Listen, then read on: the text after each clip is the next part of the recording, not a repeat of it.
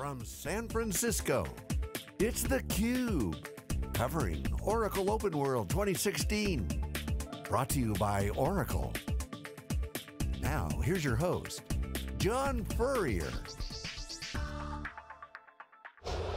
Hey, welcome back everyone. We are here live in San Francisco. This is theCUBE, SiliconANGLE's flagship program, where we go out to the events and extract the signals and noise. We're here at Oracle OpenWorld 2016, our 7th year covering Oracle. Get bigger, the bigger stage, we're down on the main floor, breaking it down. And of course, then our next guest, Ray Wang, who's the CEO of Constellation Research, has been on 7 consecutive years at Oracle OpenWorld, been on other events where he can come on.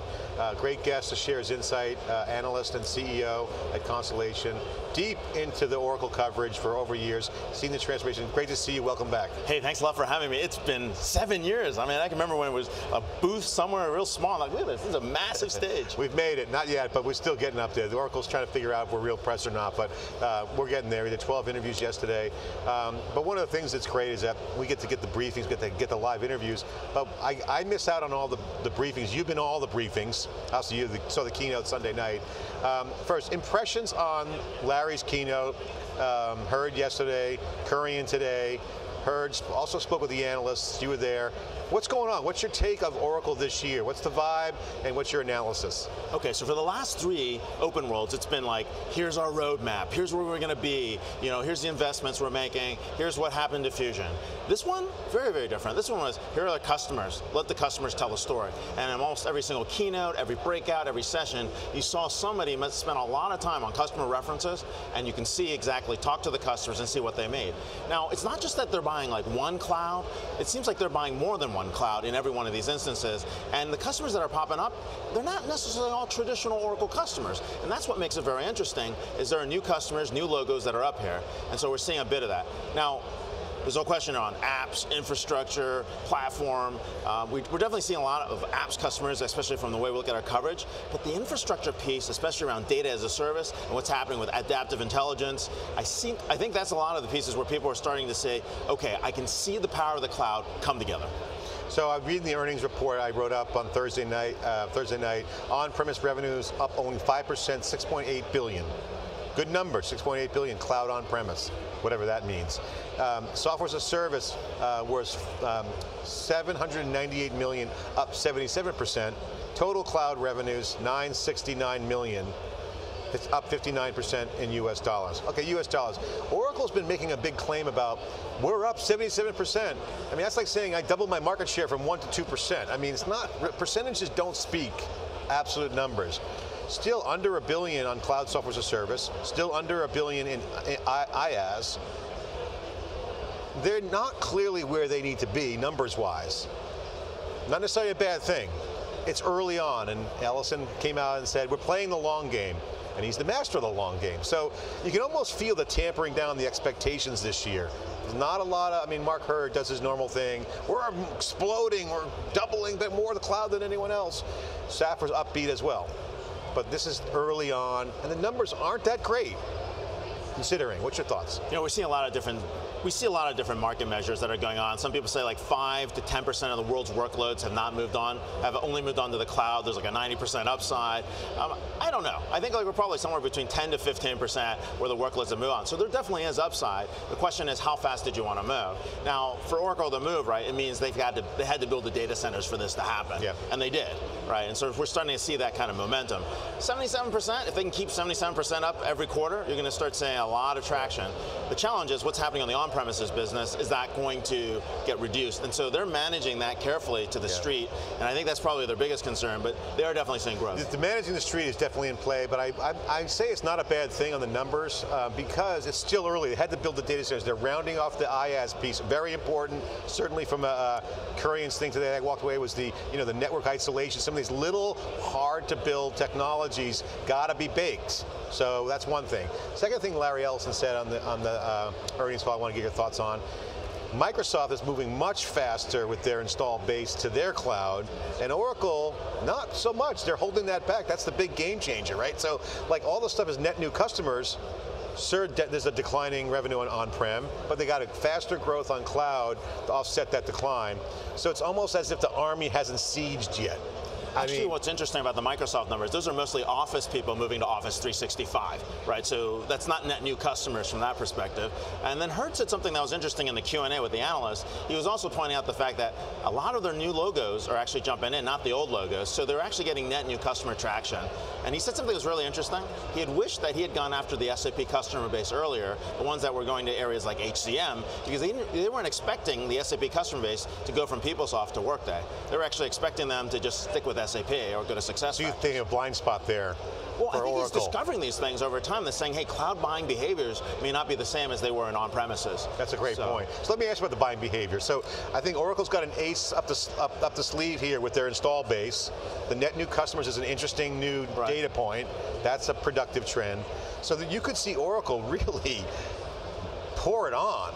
I mean, you see it that way? Your thoughts on that? Well, I think there's a lot of upside, but I don't see the customers making those kind of moves right away. What we're seeing is they're jumping to the cloud on the edge applications, and then they're thinking really hard, do we move cloud finance, and do we move like our core ERP into the cloud? They're going to make those changes, they definitely know that, but what's pulling them in is going to be things like adaptive intelligence, all the Hyperion, HFM in the cloud, all this kind of stuff is actually the edge apps are the ones that draw people in the cloud, but the key one is like data as a service. Once you realize I need those records, I can actually master things in the cloud. I'm basically competing on compute power. That's when people realize that, okay, I can see the benefits of the cloud. Your thoughts on Larry's keynote around the slew of announcements? One of the things I observed was the time the clock ran out on him, and he had a boatload of slides to go through. He basically blew through them. Data cloud and a lot of some of the core innovations. Are we seeing in Amazon Web Services like Oracle with the slew of announcements, the pace of the cadence of new product intros? Is that a more agile Oracle? Are we seeing a different company? We saw something interesting in Thomas's presentation that kind of bolstered what Larry was saying, is the fact that they're supporting all these open source initiatives in the cloud, right?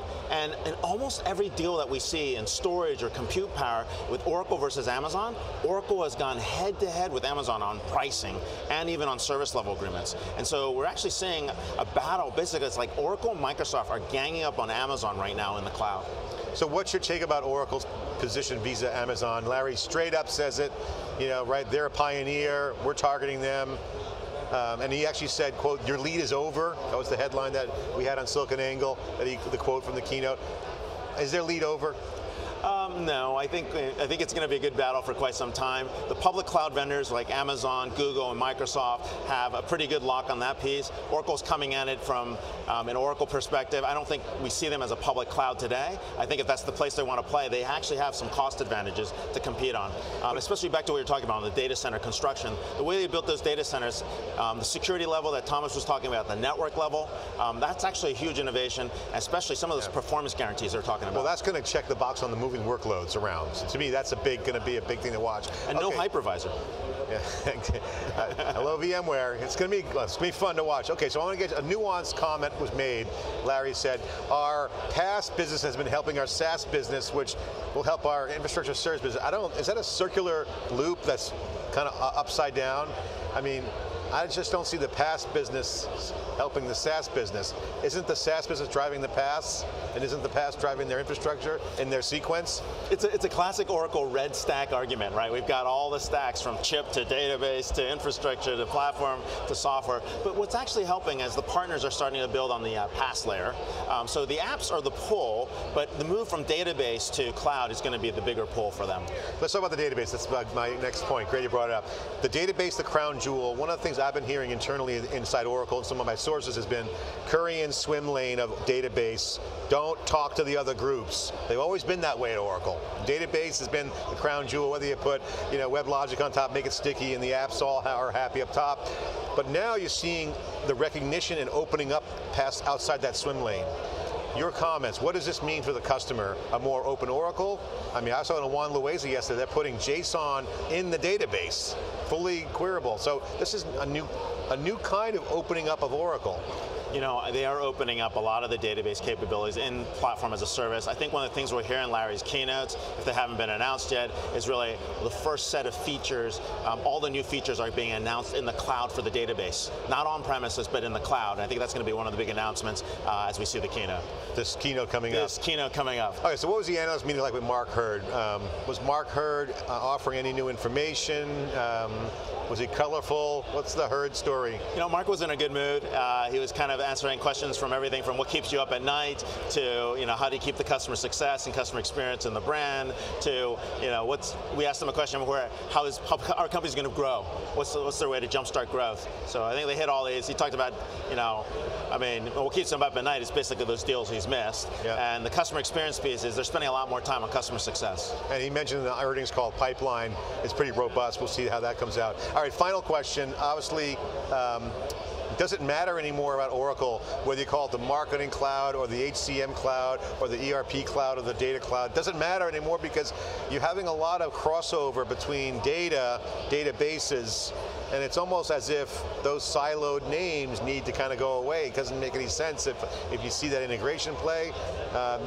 Kind of a new Oracle. What's your take on this? Is it? I think it's still very important. A lot of customers buy point solutions. They might just buy a piece within the marketing cloud, a piece within the HCM cloud, a piece within the manufacturing cloud. For each one of these, that's what they identify with, because there's still a lot of sales happening at the departmental level, not at the suite level. And for Oracle, they've mastered the idea of buying the best of breed, putting them together, giving them a choice on a suite or a choice on somewhere else, and that's really what they're trying to set up.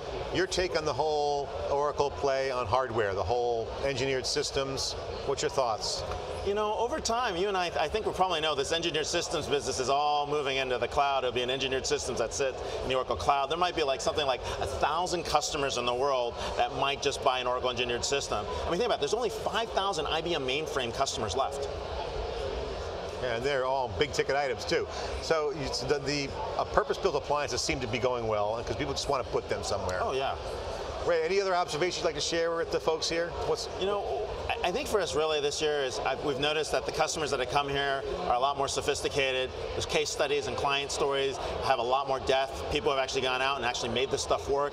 And I think what was interesting, especially in Chris Leone's session for HCM, was the fact that 80% of their customer features, 80% of the features were customer driven. And we're seeing a lot more of that as the product teams build out their products. So what's new with Constellation? You got an event coming up. What new research are you guys doing? What are you finding in the field? What's your analysis of the entire industry landscape? Watch October 5th. We have an awesome offering. It is free to all buyers. It's a way to revolutionize the way you look at shortlists. And then for a customer event, we've got Vince Cerf, we've got Dan Heath, we've got Doc Searles, we've got Mei-Ling Fung, and we've got Whitney Johnson, all in one place. This is our Innovation Summit, October 26th to 28th. Constellation Connected Enterprise. You can find it on constellationevents.com. All right, final question. What is the most overhyped thing right now in the industry, and what is the most underhyped that needs to be paid more attention to? AI is hype beyond crazy. All fall you'll be talking about AI, artificial intelligence, machine learning. We're not there yet. We don't have Jarvis, but you know what? We got some good recommendations. What's underhyped that actually needs to spend? Integration. Integration is going to be super important, especially when we look at process integration, cloud integration, data integration, because what we're trying to do is access information instead of own it, and that connectivity is so important. Ray Wang, CEO of Constellation Research here inside theCUBE. Laying down the insight. Thank you for taking the time to share the data, Ray. Really appreciate it. Good to see you again. It's theCUBE now up. Larry Ellison's keynote. We'll have full post-keynote analysis. Plus, Peter Burris and myself are going to dig into the developer angle. Where are all the developers here at Oracle OpenWorld? Does Oracle have a coherent developer strategy? And we're going to unpack that. You're watching theCUBE. I'm John Furrier. We'll be right back.